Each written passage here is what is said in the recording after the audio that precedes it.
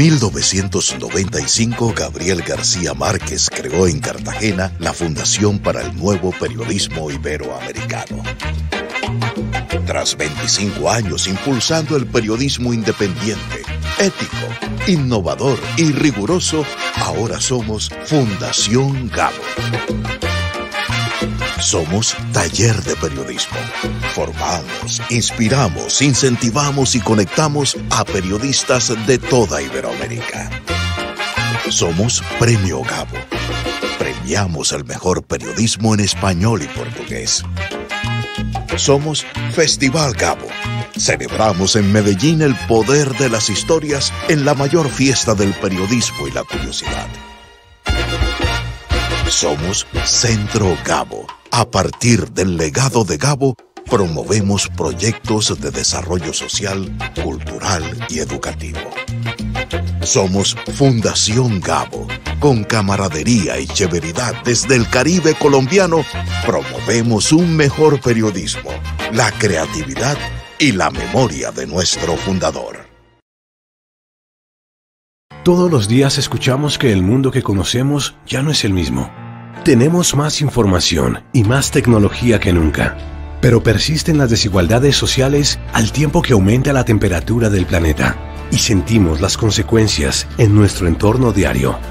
El horizonte parece incierto, pero nosotros creemos que hay un gran poder de cambio en cada decisión que tomamos, en la forma como vivimos y las metas que perseguimos. En el Grupo Bancolombia estamos convencidos de que es posible un mejor futuro. Por eso, hoy renovamos nuestro compromiso para trabajar decididamente por un propósito común, que nos recuerde a los 30.000 empleados de la organización por qué nos levantamos todos los días. Promovemos desarrollo económico sostenible para lograr el bienestar de todos, impulsando que las cosas pasen con prosperidad, pensando siempre a largo plazo, para que podamos vivir con satisfacción y tranquilidad todos y nadie se quede por fuera. Bancolombia, Banismo, Banco Agrícola y BAM. Sabemos que aunque somos diferentes, tenemos mucho en común. Este propósito es nuestra razón de ser. Refleja eso que nos apasiona y lo que mejor sabemos hacer, reconociendo que lo que nos hace sentir orgullosos de hacer parte de esta organización es la convicción con que enfrentamos los retos de la sociedad. Nuestro propósito también habla de elevar juntos el bienestar de nuestros países con más y mejores oportunidades. Empleados, colaboradores, usuarios, clientes, accionistas. Todos, desde nuestro rol, podemos cambiar el mundo un paso a la vez, teniendo claro que un mismo propósito nos inspira a trabajar por el bienestar de todos. Nos sentimos orgullosos de decir que en el Grupo Bancolombia promovemos desarrollo económico sostenible para lograr el bienestar de todos. Te invitamos a conversar sobre cómo podemos seguir avanzando juntos en la ruta de la sostenibilidad, porque más importante que ganar el año es aprender. Más importante que los resultados es la forma en que los alcanzamos, comprometidos con el desarrollo armónico de la sociedad y trabajando para hacerlo mejor todos los días.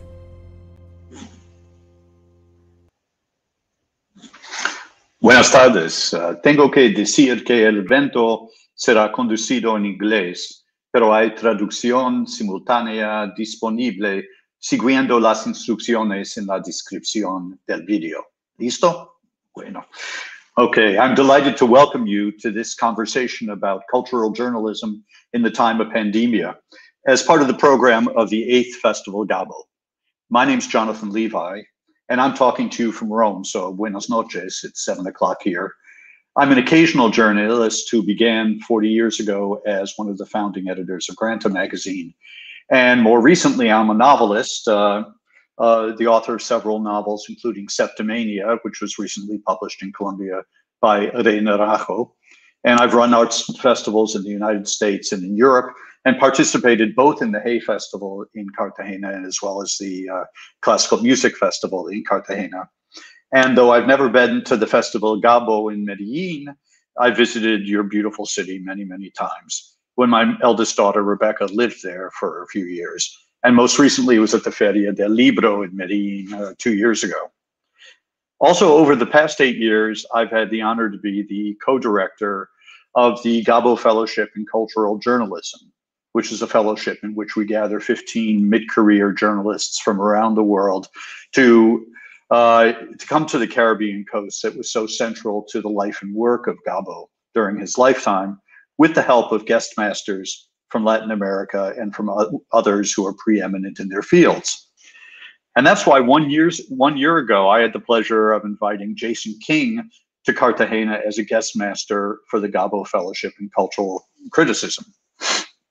Now, Jason King is a founding faculty member at New York University's Clive Davis Institute of Recorded Music, where he's an associate professor, director of global studies, and director of writing, history, and emergent media studies.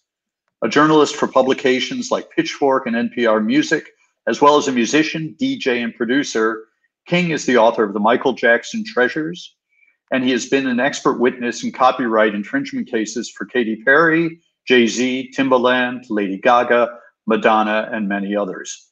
He was the host and co-producer of National Public Radio's Noteworthy, the curator of NPR&B, NPR's 24/7 R&B radio channel, and the host of CNN's original podcasts, Soundtracks. In other words, a complete gentleman. So welcome, Jason. Great to see you again.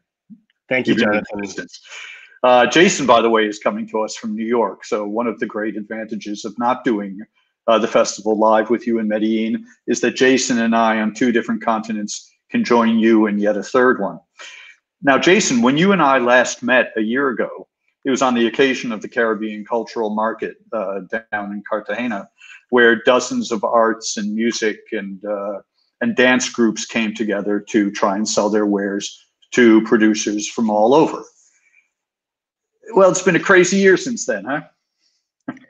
I mean, I can't even believe it. I was just kind of smiling widely just to be here and to see you and just to think about how much has transpired over the course of a year and where we were 1 year ago and how much fellowship there was and kind of conviviality and how we just enjoyed each other's presence. And then here we are, using technology to produce the same type of effect. So it's a strange year.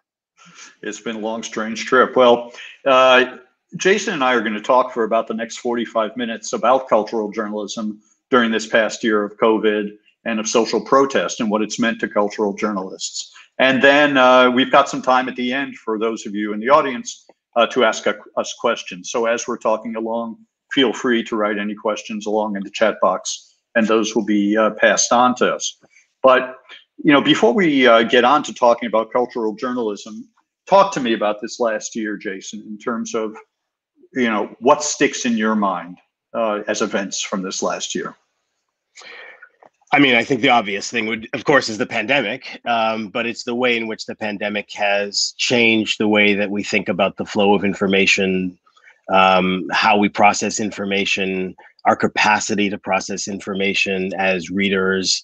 And as a writer, as a journalist, I've really had to think about what my role is in the midst of a pandemic. It's a noisy year. There's just a lot of information that's circulating. And so you want to think about how it is best for you to share the knowledge that you have, your ability to write and to be able to communicate your thoughts about the time that we live in a way that doesn't just sort of add to the noise, but actually intervenes in a way that is meaningful and useful. And of course, besides the pandemic, there's also been numerous protests, lots of which were, of course, sparked by the tragic murder of George Floyd in the US, and that kind of rippled outward. But there were protests happening before that as well. But of course, I think that moment in the summer, George Floyd, Breonna Taylor, and a lot of others who were tragically murdered in the United States there was like a catalyst, right, that created this really powerful moment of global protests that I think we all had to find ways to respond to and think about. So all of that to say, I feel like cultural journalists at this point have such an incredibly important role at being able to help contextualize the events of the year, in ways that are sophisticated, in ways that are that represent the complexity of these events. They are more and more responsible for representing diverse viewpoints, helping us interpret culture from an intersectional perspective. And I think that's been emboldening for me. That's been inspiring to know that journalists' role, even as publications become challenged by their ability to stay afloat financially and so on, journalists, writers have become incredibly important in this moment. Yeah, I mean, as I think about it in terms of this year, I remember that when I think you and I both arrived in Colombia, you arrived a few days after I did, but the night that I arrived, my plane was delayed, and so it would arrive after midnight because there was a curfew that was put into place in Bogota because of the social protests that were going on there, that in fact were following on the social protests that were going on in Chile at the time. And we, I think many of us felt that, well, this was going to be a year of social protests. None of us knew about this virus. Or if we had heard anything about the virus in China, none of us thought it was going to come on towards us. But let's talk a little bit for a moment about the social protests. I mean, I get the feeling that much of what was going on in Colombia and in Chile was very similar to what was going on in the United States, that there was unhappiness that existed before this last year, but that it seemed that all of a sudden there was either more violence on the part of the authorities, or there was more awareness of violence on the part of authorities.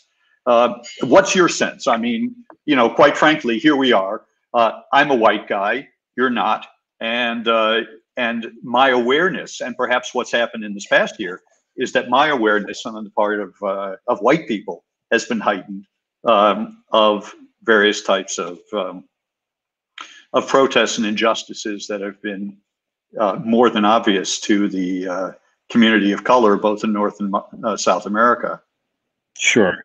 I mean, I think we have to put it in context, right? So to me, it's been at least a decade of what I wrote about for Pitchfork as the decade of awakening, right? So it's not to say that there weren't protests before, let's say the Arab Spring or Occupy in the late 2000s or early 2010s, but it really has been a decade of mobilization, of activism, of political crises that have had the response of people taking to the streets to actually talk about the nature of their conditions. And of course, within Latin America, Haiti, Honduras, Ecuador, Bolivia, Peru, Colombia, Chile, Argentina, there have been protests in 2019, especially, but like when we look at it globally, if we think about Hong Kong, we think about the US, this has literally been a decade of protests and people understanding themselves to be activists in a different way than we had seen before. And not just, again, organizers and mobilizers, but everybody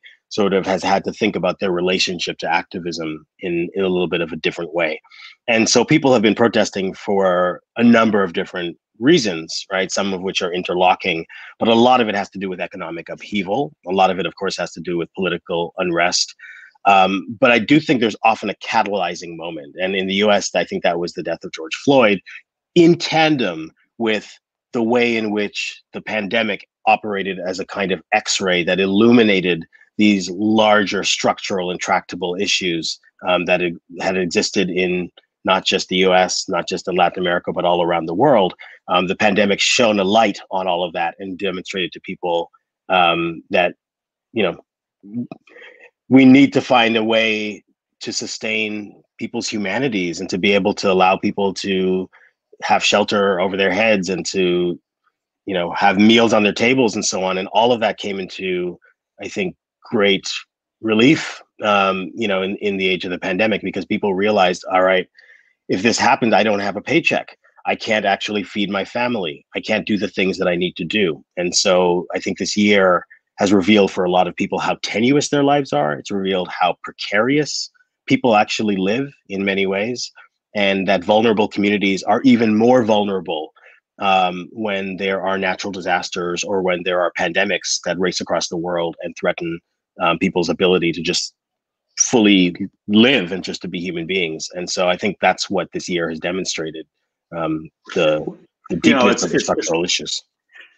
It's striking and perhaps very depressing that it took a pandemic to actually do that. I mean, the history of social protest is a long one, and some might say that 1776 was the beginning of social protest in the United States. Others might see that the history of the United States goes back a little bit further than that.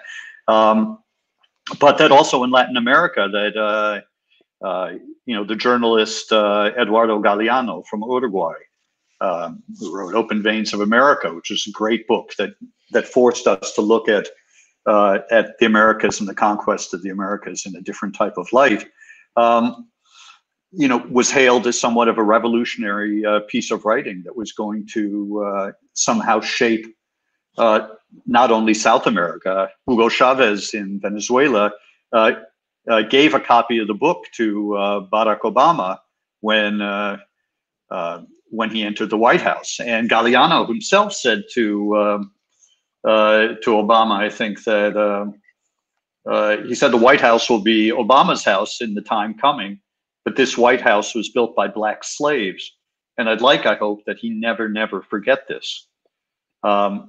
And yet, in a way, it took the pandemic to bring this as a reminder to the American people. I'm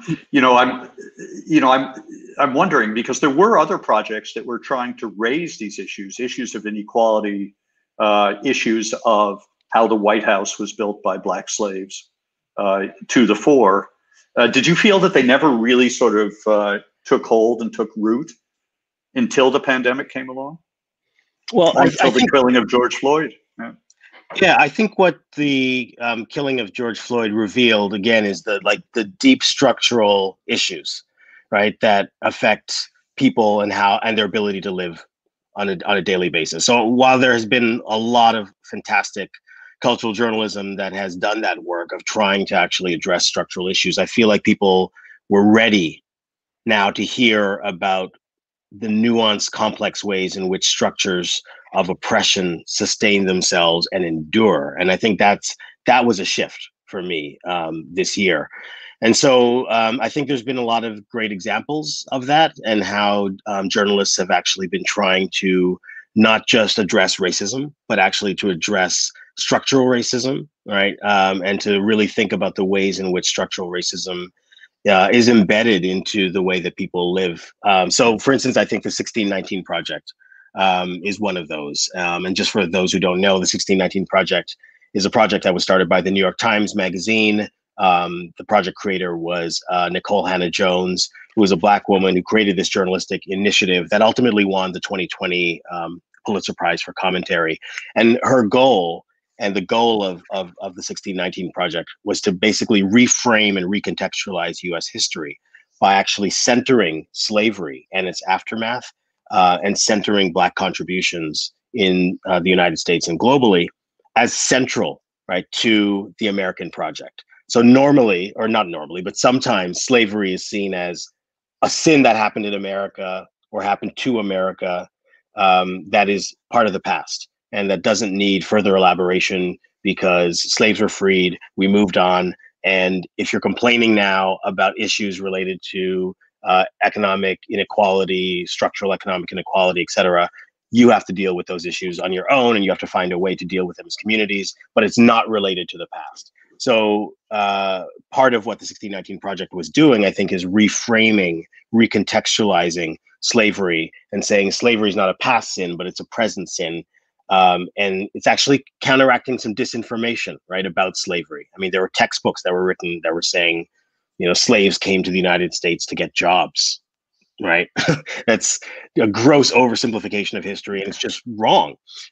So what she was trying to do, and what 1619 Project was trying to do is to show how slavery resonates in the racial conditions of the present. And of course, they did this tied to the 400th anniversary of the arrival of the first enslaved Africans in Virginia in 1619. But one of the things I just want to bring up about that project and why it's so important, clearly it's a 2019 project, not just a 2020 project, but it was ongoing, right? The idea of the project is that it would be open-ended, and it wasn't just journalism. It was visual, it was interactive, it was multimedia, it was multi-format. There were essays, symposiums, poems, photographs, live events. It was a podcast series. It's becoming a book. I think they're also doing a series, a TV series on it. It was also collaborative. It wasn't just Nicole Hannah-Jones. It was other writers and reporters who were involved. And it actually ended up stirring up a lot of interest in people wanting to buy the New York Times print version, right? This online interactive initiative. So I think of this as a kind of event journalism. It's an activist journalism and it's event journalism. That was in 2019, but I think opened up the floodgates for what was possible in 2020 in terms of producing a kind of journalism that's almost like, I almost call it like rock star journalism, because it's like, it's polarizing, but it's disruptive, right? In the way that like good rock music is supposed to be disruptive to establishment culture. It came in and it shook up the establishment and got a lot of people upset and angry. Conservatives like Newt Gingrich and even Donald Trump, who thought it was a kind of brainwashing and propaganda. But you know, also certain kind of liberal writers and historians also had a reaction to it too. They were concerned about issues of historical accuracy. But I think what 1619 Project did, which is really important, is it forced us to really think about who gets to tell history, who gets to frame culture, who are the people who historically been able to do this, and what does it mean when you have different people, including Black women, who now get to reframe and recontextualize this history and actually reveal the deeper structural implications of that history. No, it's interesting what you say in terms of it having both an explanatory effect, but also a polarizing effect, the 1619 Project. I was reading, I think it was even just yesterday in the New York Times, another Black woman, the writer Ayanna Mathis, wrote a very interesting piece about James Baldwin and about his growing up in the Black evangelist church and the way that she did. And she said that Baldwin was forged in the crucible of an America perpetually teetering on the edge of self-destruction, unwilling to heed the warnings of those who understood the immensity of the peril. The result of that heedlessness, as we've seen in these pandemic months, is quite literally death. And while I think that that's one of these kind of statements that at least 100% of Americans would agree with, where they might differ is on what's the imminent cause of the self-destruction. I think half of them would blame, white supremacism, would blame racism, would blame conservatism. And the other half, as you were mentioning, Newt Gingrich and Donald Trump would blame liberalism. So the question is all of this stuff now coming up to the fore? Is it something that can be solved? And where is the place of journalists in terms of trying to make sense of this polarization? I mean, I would turn that question to you as well, Jonathan, to ask what you think. I mean, what are your thoughts on this? Well, I have a little bit of ambivalence. I mean, there's now I think that within the frame of COVID, that we're doing much less of what journalists generally do, which is go out and see stuff, because we can't. We're more isolated. I mean, to the extent that we believe that journalists do three things, which is they observe, they analyze, and then they finally communicate their results. It feels to me like we're spending a lot more time analyzing stuff and explaining, and that there's a lot more of what I think in your and my discussion we've called explanatory journalism. And there's something very good about that. I think a lot of people turn to the newspapers, they turn to the graphs that they see in the newspapers, and they ask journalists, explain to me what this means. Explain to me today, Britain just started giving COVID vaccines today. Is it safe? Someone tell me. Is it going to be safe in the United States? How often is it going to protect me? Blah, blah, blah.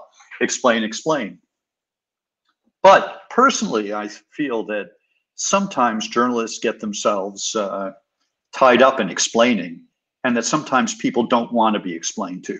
Many people have said that Hillary Clinton lost the election in 2016 because she seemed like one of those Eastern managers who goes out to Detroit to the auto plants and explains what they've been doing wrong all these years. You know, all these guys who have been working and know the auto industry very well. And no, the experts are going to come out and explain to you what's going on. So I think I think we're finding ourselves in a difficult moment. Also, because as soon as we explain, in a way, we expose our prejudices. You know, we let people know where we're coming from, and it's very hard to convince them that we're coming from some kind of middle line in which we're taking a neutral position and just giving them facts. But I can't imagine this year without explanatory journalism. And so what I mean by that is like reporting that is helping readers trying to make sense of the world, because the world has become more complicated, more nuanced. There's a lot of information. There's information overload out there. And so it becomes journalists' responsibility to try to help readers know and understand government and policy and technical issues and so on. But this is not just about the political world. This is also happening in all kinds of cultural journalism. So even in music journalism, for instance, Vox has its discussions about how music is made. Song Exploder, the podcast, right, is really about explaining and deconstructing songs themselves and explaining to people how they're made. And now it's become a Netflix series. The rise of music documentaries, there's the proliferation of them is also about explaining things that people would otherwise find mystifying or complicated. But I, for instance, this year have turned to The Atlantic for their exceptional coverage on the pandemic. And I think of that journalism as fantastic explanatory journalism, because the writers are able to take a lot of information that's coming at you and put it in a very succinct way that helps you understand the issues. And I think this is incredibly important in an age of disinformation. I think we can't pretend like we don't live in an age in which there's deliberate strategic disinformation that's happening, not just in the US, but in places like Brazil and, where the governments are deliberately trying to disinform the populations about really important public health issues. And so that's one thing that journalists are doing. And I also think that journalists have become responsible for taking topics that had formerly been relegated to the academy or to the university. So topics, for instance, related to race, like intersectionality, or looking at the structural machinations of sexual abuse in the Me Too era. A lot of this conversation had been happening at Black studies departments in the US or at gender studies departments and so on. And that language has become much more mainstream. And if you go to Twitter, you'll see people talking about misogyny and structural racism in ways that we wouldn't have seen maybe 15 years ago. So journalists have also become important for helping explain complex issues related to identity and related to politics that I think is essential right now. So that part of the explanatory thing, I think, is meaningful. Well, I think there's one thing that cultural journalism also does very well, which is by using the excuse of culture, talking about something that you find in the back pages of the newspaper, that somehow you can get ideas around to people that they think would normally be on the front pages and persuade them of it, which is awfully hard persuading people these days, because I think people go to the news, they go to journalism in order to reinforce what they believe already. And that's why we've got this war of facts. I mean, I was just reading a novel by Colin McCann, The Paragon, about a Palestinian father and an Israeli father who both lose their daughters. And there's an extraordinary scene in which the Palestinian, while he's in prison for 7 years, happens to see a film about the Holocaust. And all of a sudden, this changes everything about what he thinks.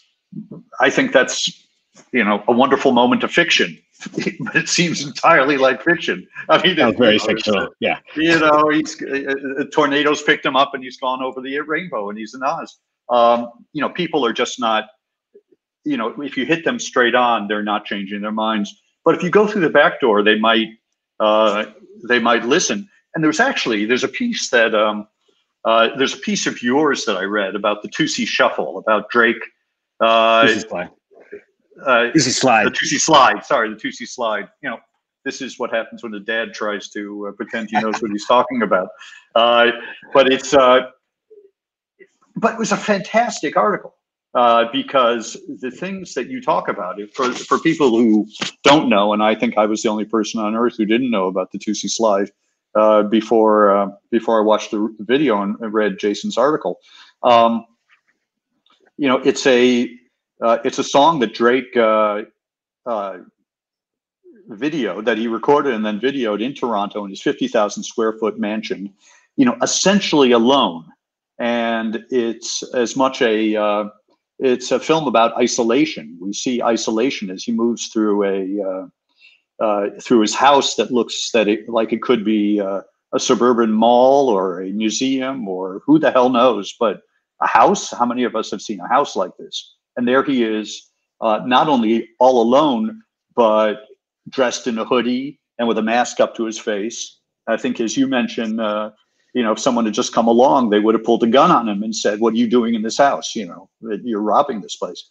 And that in the course of your article, Jason, what I found fascinating was that you were able to do what I think, but as a journalist, what a lot of other academics would do, which is talk about what is the place of, or what historically has been the place of the Black male, both outside and inside. What does outside and inside mean to them? For most of us, quarantine and isolation, for most of us who aren't people of color, quarantine and isolation are a pain in the ass, but they're not weighted with all the freight that you bring up.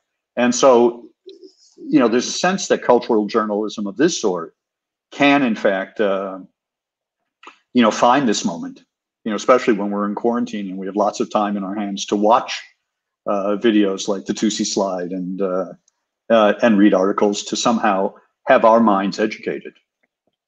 Yeah, I mean, I was just talking about information overload, but it's also just been a really bad news year. There's just such bad news that you're having to deal with on a constant basis. I don't know if other people feel this way, but I have to sometimes shut the TV off. I have to turn off my phone. I can't process any more information. And one of the things people do is they escape to Netflix or wherever else to try to get away from the news. But it was interesting to me that in popular culture, particularly in TikTok, if I was looking at popular music, there was a real emphasis on dancing this year. And so what I wanted to do in writing this piece that I wrote for the Het Nieuwe Institute in Rotterdam for their music video series, I wanted to be able to write a piece that explained where we were and how we are living now, and how the way that we are living now has changed in the age of the pandemic and in the age of racial justice protests that have gone global. But to do it through the lens of this 4-minute, 3-minute music video by Drake, that to me contains the multitudes. I watched that video about just Drake dancing in his $100 million home in Toronto. And it made me think, I see how culture is shifting just in that video, right? So there's a connection between the idea of making a viral video, and it became a huge video this year that everybody was dancing to and made their response videos, making a viral video and living in a moment of a viral pandemic, right? And he made the video for this pandemic moment, wanting us to move in our homes at a time in which certain kinds of movement has become restricted globally. And so that seemed to me to be an interesting kind of juxtaposition, or maybe an irony in the culture, that I wanted to kind of work out and think about through the lens of Drake. And then to think about the relationship between indoor and outdoor, because so much is happening in his home. And as you mentioned, for a Black man to be in his home with a mask on and a hoodie, dressed in this particular way, evoked all these images of Black criminality that have been so problematic and so freighted.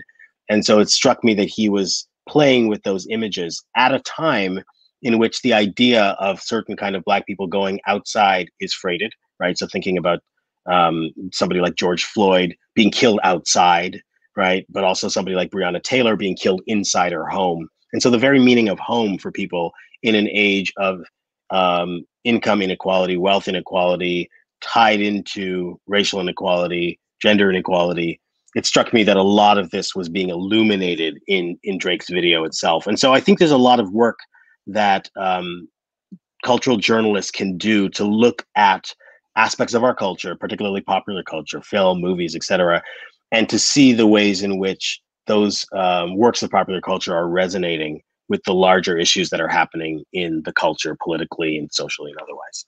Mm-hmm. Thinking of the way that film is coming to us these days, especially now that most movie theaters are closed and we're just getting film through streaming.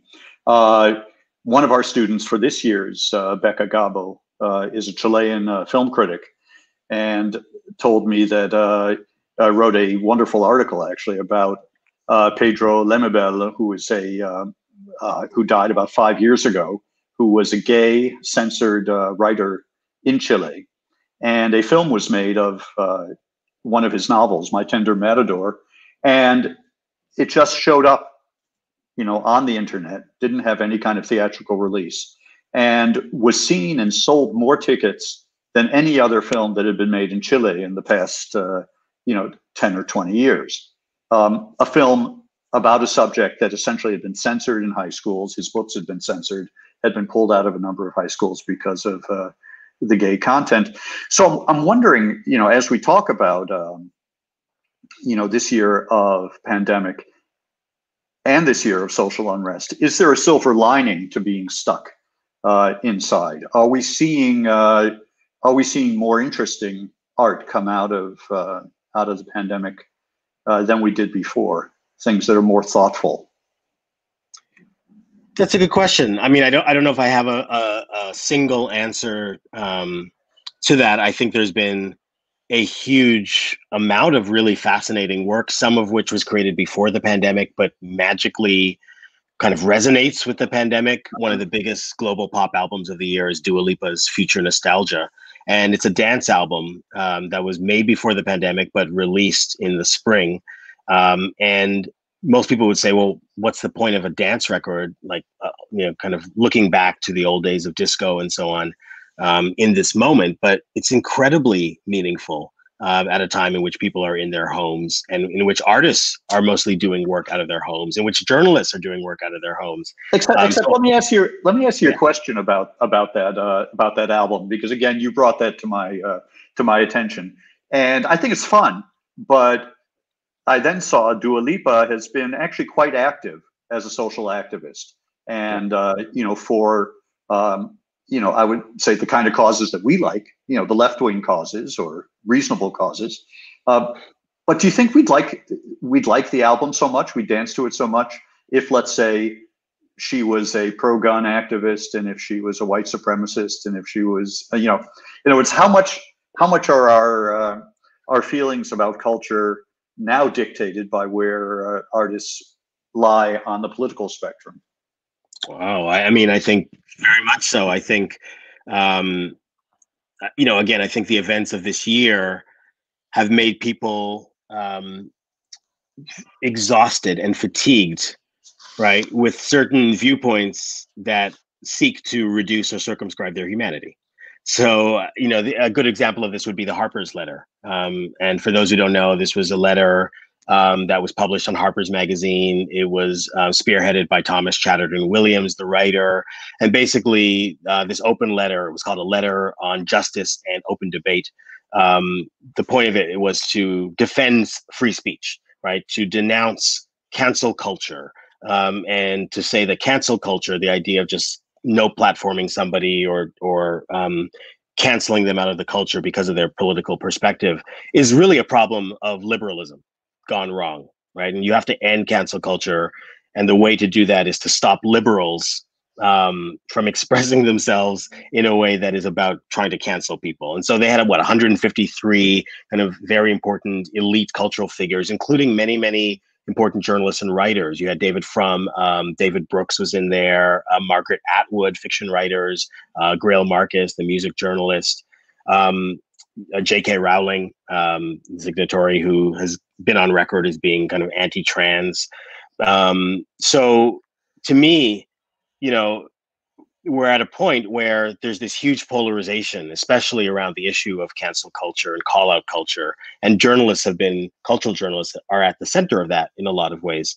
But the issue I had, I mean, Jonathan, you were aware when the letter came out and all of that. What were your thoughts? Sure. Well, my feeling, I've had, shall we say, evolving feelings about this, because, you know, essentially I'm given any particular argument, I think that argument should be one that's open to debate. We should be able to have a free interchange of ideas. As I started to think about that letter, the problem was that the letter didn't speak about anything in particular. It just spoke about a general type of cancel culture that was going on. And at the same time as I was thinking about this, I was thinking about some of the ads that were going on that essentially, you know, I forget exactly how they went, but they said, you know, that for Black people in the United States, you know, when we protested, you told us to calm down. You know, when we kneeled, like Colin Kaepernick, you know, you told us that we were unpatriotic. You know, when we did this, so that I saw, okay, put these two things together, and does the letter, the Harper's letter, come off as yet again another one of the things in this type of sequence?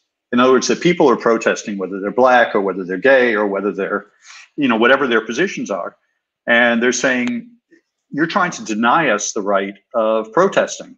This is another form of protest. Fine, you know, stop our protests, but change something systemic in the culture before you're going to do that.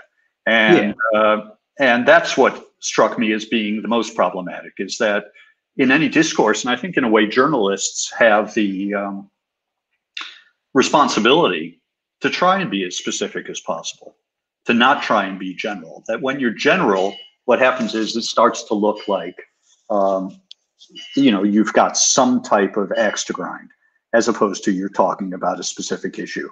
And sure. That's what bothered me about the Harper's letter, was that generality.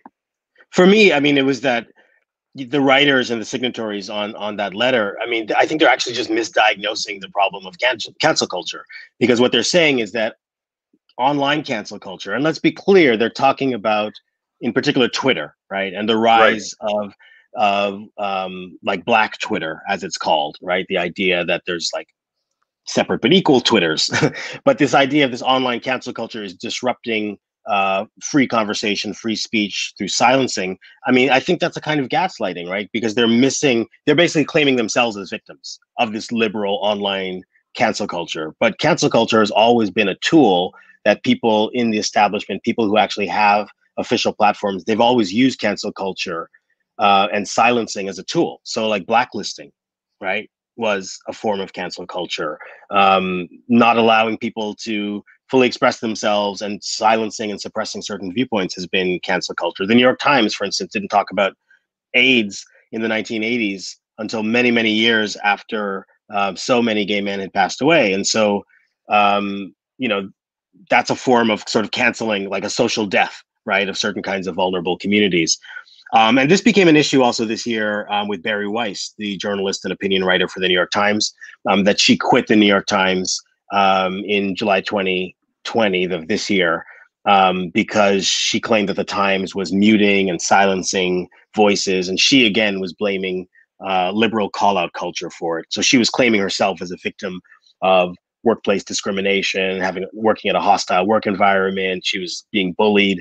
And then I think it was interesting that in her letter that she wrote, that was a critique and why she walked away, she said that Twitter has become the ultimate editor of the New York Times. So the question I have for you is, like, what does it mean to do cultural journalism in an age of Black Twitter, in an age where social media has become incredibly powerful? There's a court of public opinion, and masses of people are going to hold you accountable for your statements. People are going to hold you accountable for your retrograde politics, right?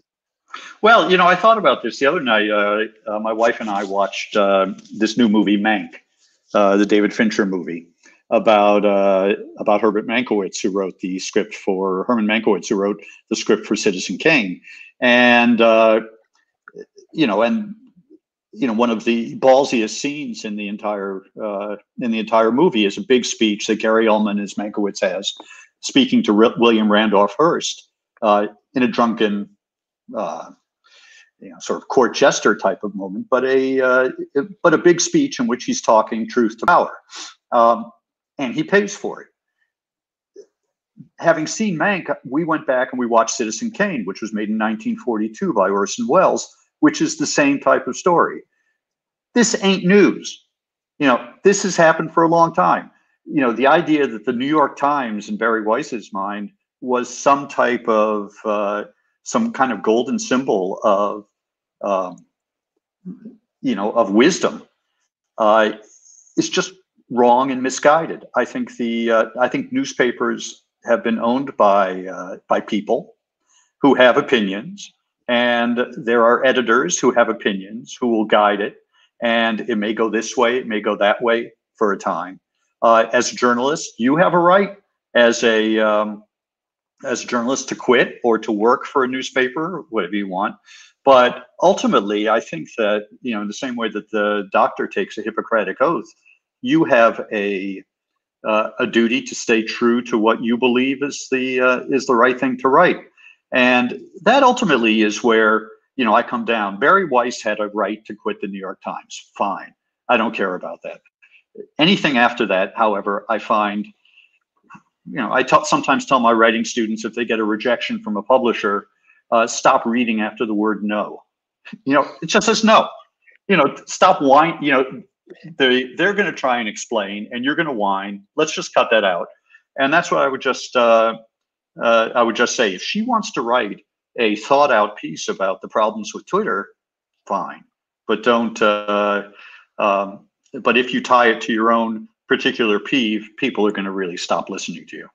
But it also struck me that the thing that ties the Harper letter together with what happened at the New York Times, by the way, which is like, to me, part of what's going on in 2020, right, it's also, we're getting a peek at the structures of these newsrooms themselves and who has power, the power relationships. Like, that's something relatively new in terms of the amount of information that we have about what actually, like, the culture of these newsrooms.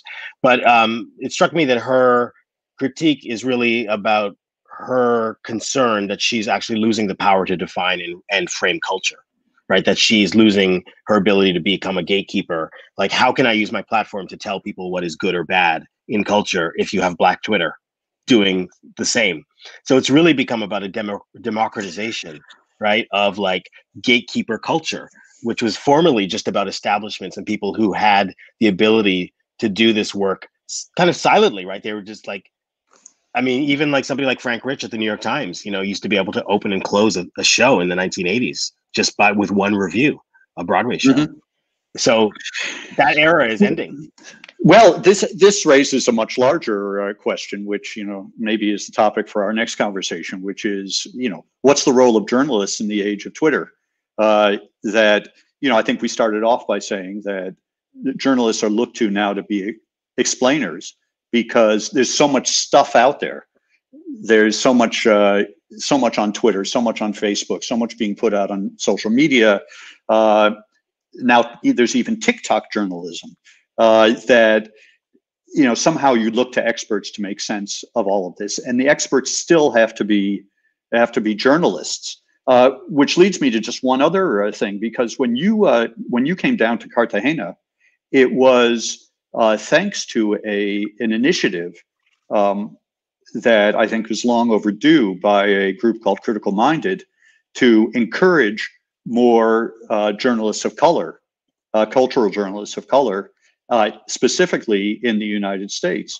But it's a message that I hope resonates also in Latin America, because I know a few years before, when we were doing a program on the Afro-Caribbean culture in the coast in Latin America, that I asked my friends within the Fundación Gabo, can you help us find a guest master of color in Colombia?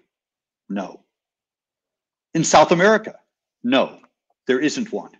And I thought, okay, someone's got a lot of educating to do. Maybe there really isn't anybody, and we need to educate more journalists of color, or maybe we just need to educate ourselves so that we're more in contact with journalists of color. And perhaps, just going back to Barry Weiss, maybe this will be the silver lining in that cloud, which is that this type of, talking about the Harper's letter and about cancel culture and about her response and this idea of Black Twitter or whatever will bring something out, and that there will now be a public discussion, and perhaps a greater awareness of how we receive our journalism. I think so, for sure. Yeah. Sorry. Now we've got a few minutes left. I don't know whether there are any questions coming from our audience out there. Oh, okay, good. No questions. Everyone has been entirely on our side. They understand it. But let me ask, another thing, which is that as we're now looking as cultural journalists at the cultural scene, are we seeing things that are really helping us from the art point of view? Pop music happens fairly quickly. Are you seeing anything from the film side? I've seen, recently there was something from the New York Times called the Decameron Pop Project, which was a series of fiction writers, including Edvija Danticat and Margaret Atwood, who wrote stories trying to make it like the Decameron, like Boccaccio's Decameron, stories written during a plague. And I felt, no, this is much too soon for people to write anything of quality about the pandemic. Are you seeing anything, happening in terms of the film world, or in terms of the pop music world that is able to confront it, or are we too soon? I think there's been some stuff. I mean, I think it's a little bit too soon, because to me, some of the best albums of the year are the ones that were made before the pandemic hit, that were then released and just resonate with issues related to the pandemic and protests and so on. Albums like Dua Lipa's record, Moses Sumney's Gray is a pretty fantastic record. Fiona Apple's Fetch the Bolt Cutters, which was largely made in certain kind of isolation prior to the pandemic. And so therefore, it resonates with ideas about isolation that are relevant to the era of the pandemic. But increasingly, we're seeing more and more work that has been done or created during the pandemic, but it doesn't always address the issues of the pandemic in an outright or explicit way. And I think we're still a little ways off from that, of people being able to really think about the ways in which the contemporary moment has impacted how people think and move through the world, and those sorts of things. We'll probably see more of that to come. But I think of all the kind of emergent models that have happened during the pandemic. So for instance, on Instagram, there was Versus, right, which was the kind of battle between hip hop producers that was started by the producer Timbaland and Swizz Beatz, where they would play their music and sort of battle, quote unquote, battle each other, symbolically battle each other. And this generated a huge audience. Each, once a month or whatever it was, they would do other artists. So they had Gladys Knight and Patti LaBelle, for instance, did one. And this attracted, millions of people to watch. And Apple has since picked it up, and now it's become more kind of an official thing. But this is a model that would never have existed prior to the pandemic. If anyone from the music industry had said, you know what I think is going to generate millions of views, Gladys Knight and Patti LaBelle sitting on chairs, playing their music for each other and talking, it would never have happened. That's something that's very, very specific to the nature of the pandemic. But let me ask you, Jason, as a producer as well, who's making the decision for this to happen? Because one of the things I think that many people have hoped, I know in the theater community, within small regional theaters, but I think also on Broadway, there's been a clamor for more representation by people of color, by in the decision-making process at the managerial level, at the producing level, not just in terms of faces on the stage. Also in Hollywood, there's been that feeling that it's not just how many Black actors and actresses, or Asians have nominations this year, but how many studio heads, who is making the decision. And right now that Broadway is dark, let's say, I've been waiting and talking to friends of mine, both in the unions and in the producing side, to hear about how they're going to rejig Broadway so that they can finally come back and not charge $1,000 a ticket and, deal with issues of inequality there. And I don't see any movement whatsoever. But, I'm wondering, when you give this example, are things changing within the pop music industry? Is there going to be, or do you need to have more, do there need to be more managers and producers of color at the top? I mean, 100%. And I think people have definitely been having those conversations in music. There's a few initiatives. The Show Must Be Paused initiative, started by two Black women executives in the music industry, to try to address the histories of structural racism that have dominated the music industry for a long time.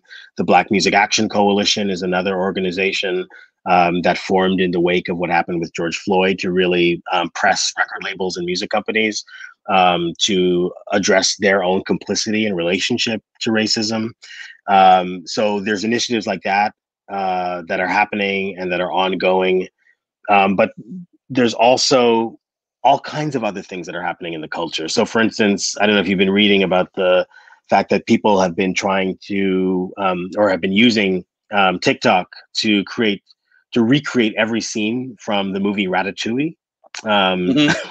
Which I think is like, that's something that's like an emergent thing that has come out of the pandemic and come out of this moment, right? Is people can't go to Broadway, but they're finding ways to recreate the feeling of Broadway in their own way using technology. And that's happening across the board. That's definitely happening in music, where live stream concerts have become the only way for a lot of artists to be able to reach their fans. And so clearly there's a kind of top-down process where that's happening, with artists like Dua Lipa and Billie Eilish and so on, doing very formally constructed, produced, high production value live stream concerts. But then there's also just people on Instagram who have risen to the top just by going direct, right? And going on Instagram Live and just doing concerts that way, or Facebook Live or YouTube or whatever else. I can think of this in terms of my own work that I do. I started a pop-up series this summer with NPR Music, in which I would just interview music celebrities that interested me. People like Moses Sumney and others. Dua Lipa I interviewed. And this series was in relationship to the Pop Conference, which is produced every year out of the Museum of Pop Culture in Seattle. But since it didn't happen this year physically, we decided to just kind of improvise and put together a pop-up series. And so this literally just meant me sitting in my living room talking to superstars in music about their work. Can you monetize something like this, Jason? I mean, in the sense that, is this a way for new producers who don't go through the system to be able to make a living and to be able to sign artists and to, or at least be able to make money off of music and make money for the artists as well, who aren't giving concerts? I mean, I think something like Versus is an interesting model, where it wasn't about the economics. It was just really two producers who are friends who wanted to battle each other online and have people watch. Teddy Riley, the legendary producer of artists like Michael Jackson and others, got together with Babyface to do the same thing, the legendary R&B producer. And now it's become something that's monetizable. They created a business structure around it. But at first, it was just a kind of emergent model of people just getting together. D Nice, the DJ, started doing DJ sets online. And then, people started watching and gathering on Instagram, and suddenly 1 million people were watching. And he's since elevated himself as a major star in the world of DJing. Louis Vega, the legendary record producer and DJ from the group Masters at Work, does these lockdown sessions on a regular basis and has just generated a huge fan base doing online DJ concerts. We would never have seen this before. So I'm just emboldened and fascinated by the rise of all of this culture that's happening. And yet at the same time, deeply concerned about artists' ability to sustain themselves economically. Because again, the pandemic has demonstrated to us how precarious artists live, just one, check away from not being able to feed themselves. It's a very strange time. Yeah, I think we've still got a minute or so for a couple of questions. We had Douglas Portati asked for you, Jason, that he wants to know about woke money, pink money, black money, artists that try to take a ride on social issues, but when the real fight starts, they hide themselves. What do you think of them? Yeah, I mean, that's an interesting question. I wrote a piece for Pitchfork this year during the pandemic on the changing role of artists in popular music as it relates to the pandemic and as it relates to the racial justice protests that we saw in the US in June, talking about the ways in which artists are changing. And I was inspired to do that because the pop music star Janelle Monáe had created a Instagram post where she said, "I want to let you know I'm not a real activist." Even though she's had a long history doing activist music, she said, "I'm not a real activist," compared to what activists who are part of social justice organizations and who have really been doing the work on the ground, activists, organizers, mobilizers, they're the most important people. And I want to shine some light on them. So I thought this was interesting that you were seeing a trend where artists are actually taking a backseat to activists, to organizers, to mobilizers, and saying, let's support them. My job as a pop music artist is to amplify the work of progressive social justice organizations, but to not put myself in the front. And that's different than what we saw, let's say, with Live Aid in the 1980s, where artists were sort of leading the charge, right? And there is a history of artists who have been organizers, who have been mobilizers, people like Paul Robeson and Harry Belafonte and others, but it's a kind of minor history. For the most part, we've had artists like Bono of U2 and so on, who have been the stars, who have been, the political figures, pop music stars as political figures. And increasingly, you're not seeing that. You're seeing people turning over their Instagram accounts with their 2 million fans, 5 million fans, 10 million fans, turning it over to scholars, to activists, to organizers to do the real work. So that said, Douglas, to answer your question, I think that there is this whole notion of activism as fashion. And we saw this in the summer, right, with corporations in the aftermath of George Floyd that would put up a black square on their Instagram accounts or write a slogan, but then do nothing more. And artists have done the same thing. I see that activism is big, so I better become an activist. And I also better start saying the things that my fans are likely going to want me to hear. So I think of that as activism as fashion. But at the same time, audiences are increasingly holding artists accountable for doing more than just making a statement. What are you actually doing? How much money have you actually given? I remember Virgil Abloh, the founder of major fashion company and creative director behind Louis Vuitton, had donated some money for social justice causes, for racial justice causes. But I think he gave a very small amount, like $50. And this guy's, he's got millions and millions of dollars. And his fans went after him and said, how come you're not putting more money out there, right? People are holding people accountable for their commitment to these issues in a way that I think is really interesting. And again, very different than what we've seen before. Jonathan, do you want to add anything?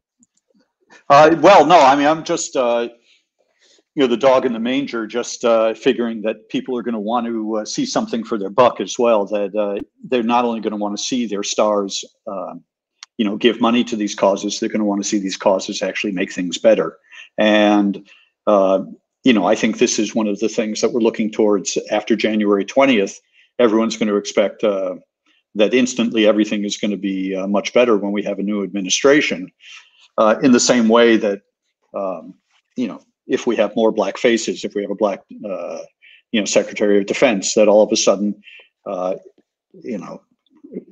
war is going to stop, and the police will see that this is the way things are at the top of the chain, and will be nicer to people of color in the United States. And I think that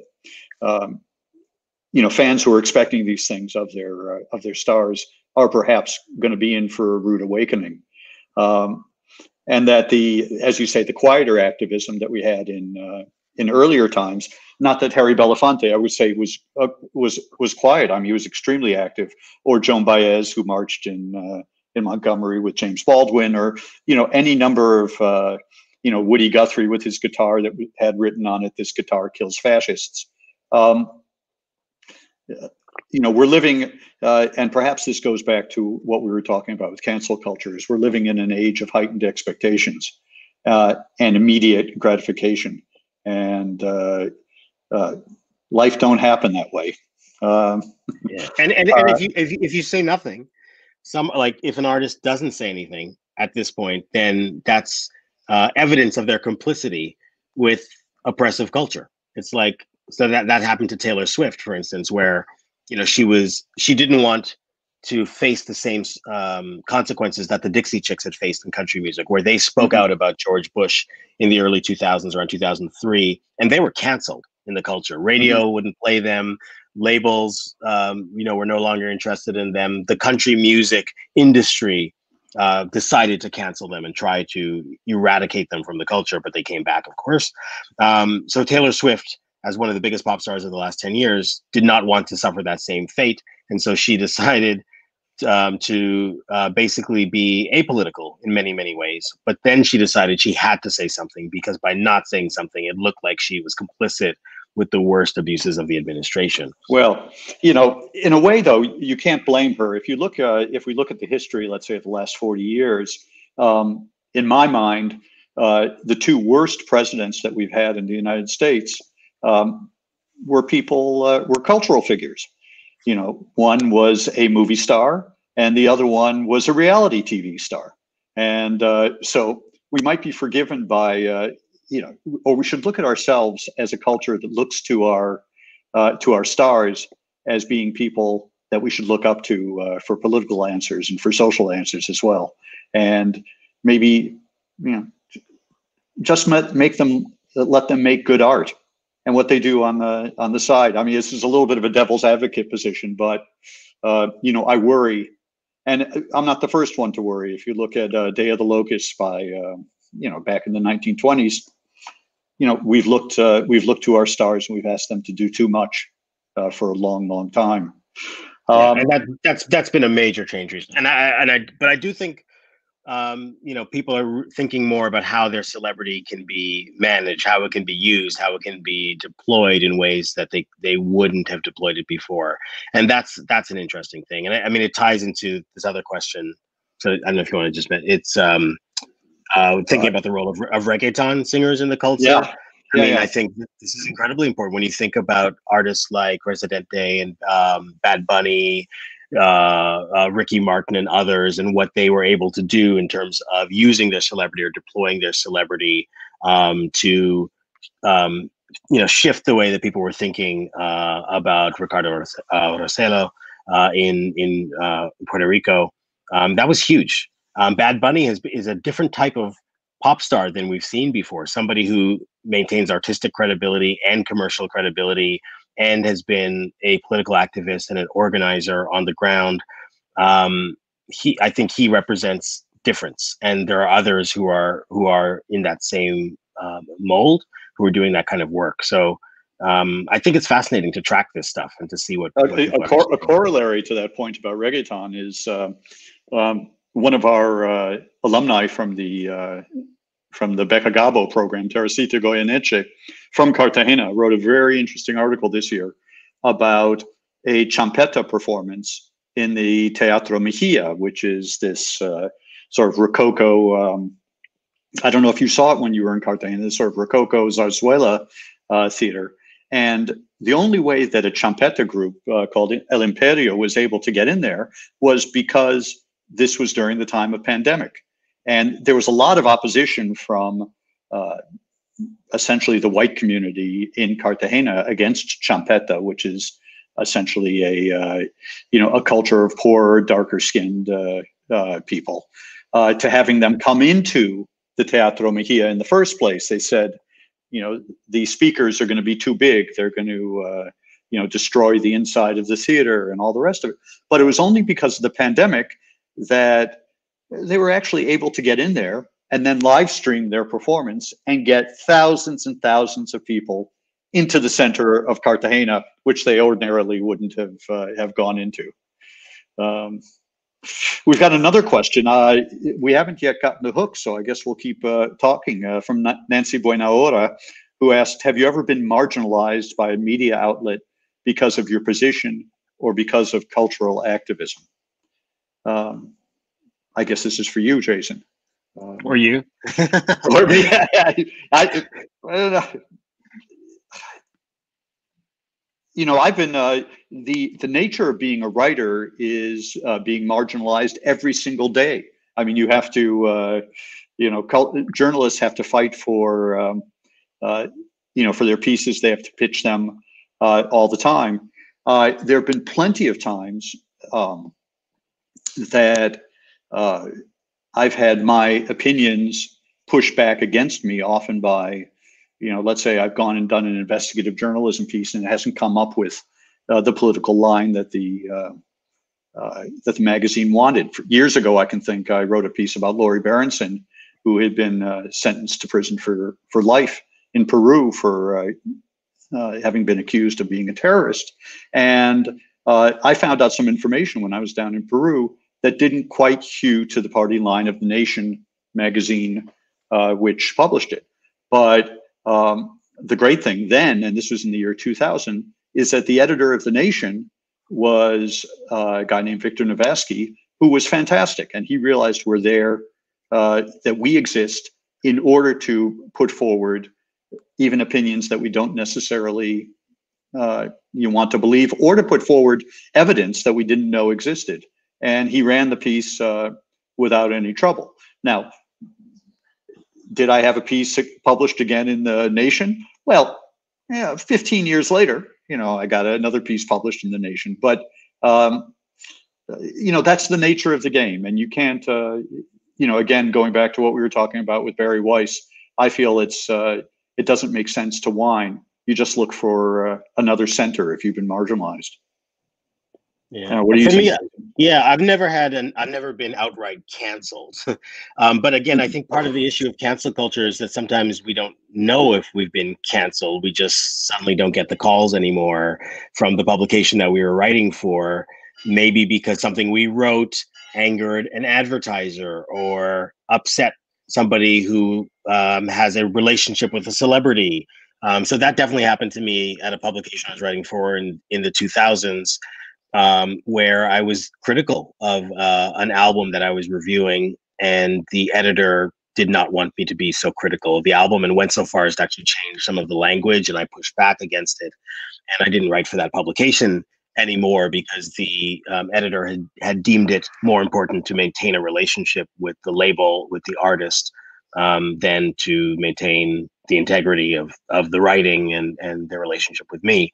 But I think one of the things we have realized in this age of Me Too and Black Lives Matter and so on, is all of the ways in which people have been canceled silently and are only finding out now through investigation, through reporting.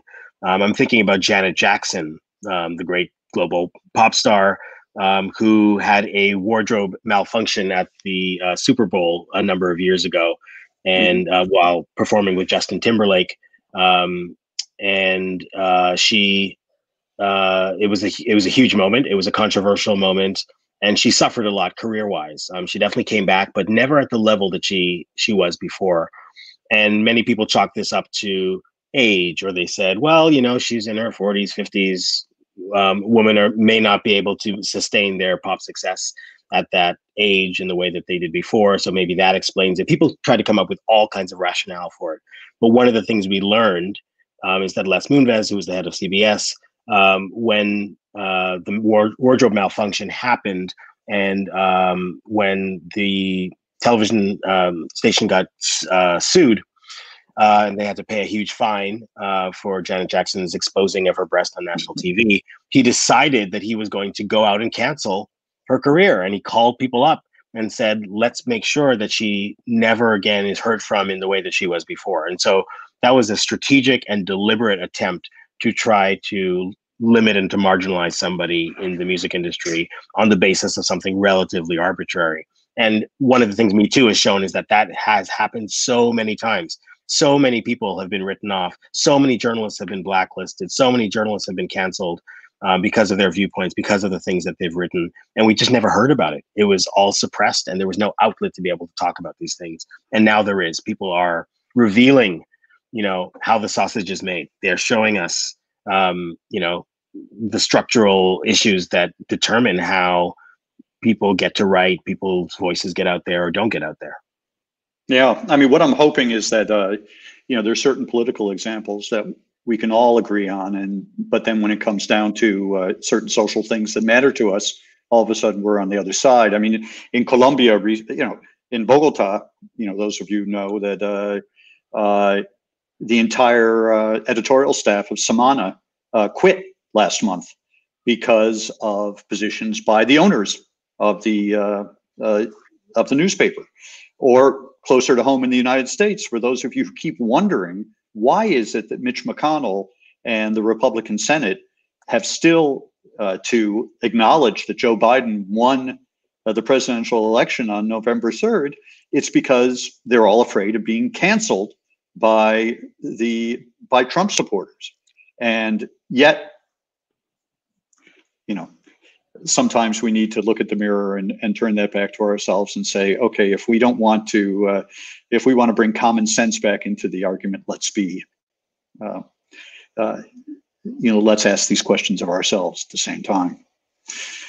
In any case, Jason, I think we're now at the end of our time. So let me thank you very much. Let me also say to the audience to invite you to stay for the next event, which is Contar Historias Ajenas, which is a conversation between the Ecuadorian journalist Sabrina Duque and the Pulitzer Prize-winning U.S. writer Benjamin Moser, who's the author of a controversial biography of Susan Sontag.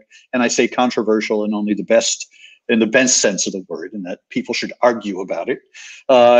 But meanwhile, thank you very much, Jason. I hope it's not another year before I see you again. But on behalf of Jason King in New York and myself in Rome, buenas tardes, buenas noches, and goodbye. Thank you all very much. Gracias. Thank you, Jonathan.